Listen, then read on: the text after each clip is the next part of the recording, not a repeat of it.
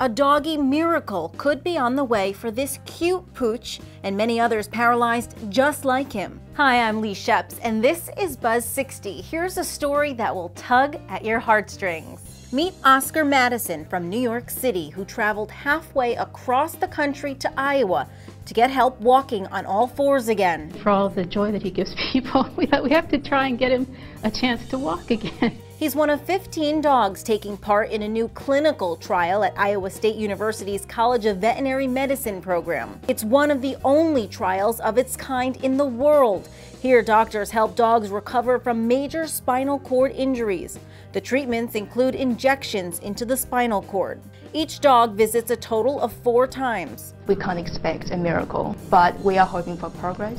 Researchers are looking to care for 60 pups in all as part of the clinical trial. If it's successful, doctors hope to try and translate the treatment to people with similar injuries. Finally, humans are getting to repay the whole man's best friend thing.